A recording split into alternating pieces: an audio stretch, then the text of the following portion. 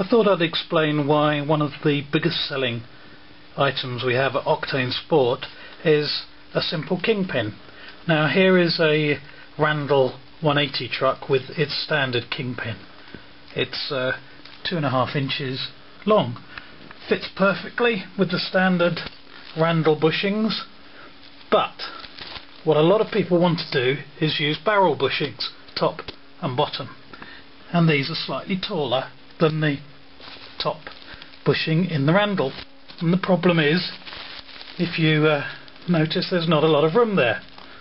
So what we do is we do a 2.75 inch Kingpin.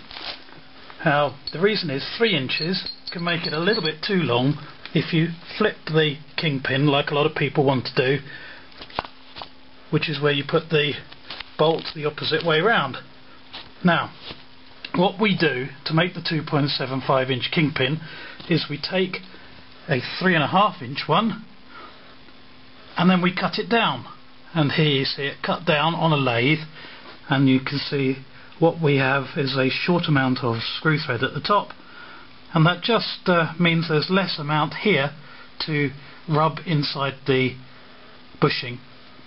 We also do another version where we take the 3 inch Kingpin and cut that down, and that just gives you a little bit of extra thread if you want that. So we in fact do 2 different 2.75 inch Kingpins. Now the result is, ta-da! It fits perfectly. You can put a barrel top and bottom with the Kingpin whichever way you like. This is the way I prefer because it means that the shaft of the bolt, the smooth bit is in the base plate, which I feel is a little bit stronger, and there's very little but just enough screw thread showing at the top. Simple item and one of our biggest sellers.